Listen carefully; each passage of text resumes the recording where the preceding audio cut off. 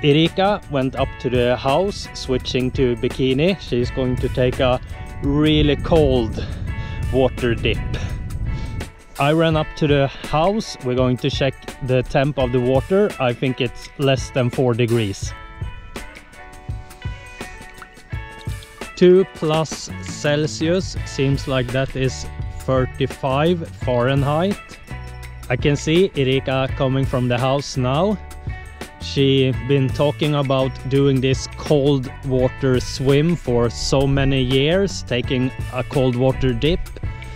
I have stopped listening to her. Now we were out paddling here in backyard and she said, I'm going to switch to bikini and do it. We will see if she succeeds. I hope so.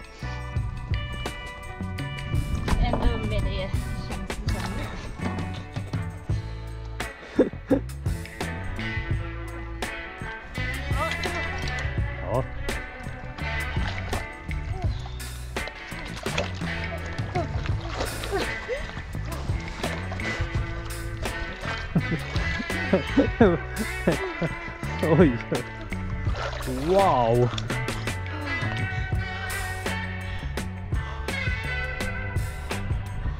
Amazing.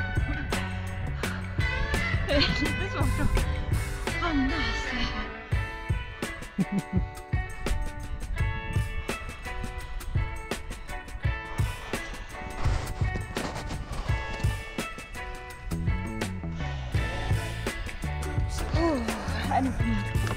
I don't know what to say, but you are really brave.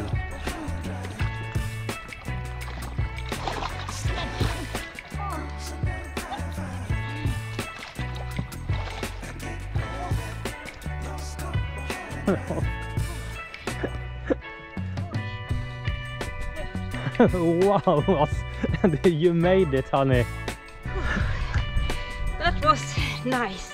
Oh, yeah.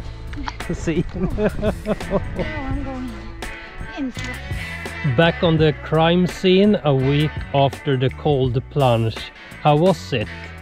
Harder to breathe in the beginning than I thought, but then it was okay. You've been talking about doing this for a long time.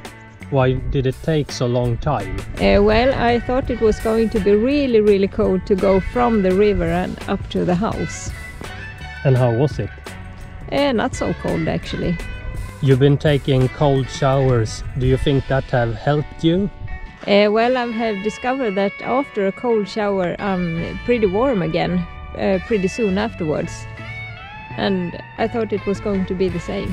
You were in the water for 40 seconds before you decided to start to go up. Was that planned? My plan was to be in the water for 30 seconds. Oh, so you succeed with that goal. 10 bonus Yeah. seconds. It looked like you struggled when you was trying to get up from the water. Yes, it's much harder when the body is stiffer and cold, and it was hard to control it. And will you do this again? Yeah, I think I will. It is time for the Swedish lesson. In Sweden, if you translate it, we call this cold bath, kallbad, or winter bath, vinterbada. Jag ska vinterbada. Jag ska kallbada. Thanks for watching. Don't forget to give this video a like and please subscribe. I really appreciate that. See you until then. Paddla lugnt!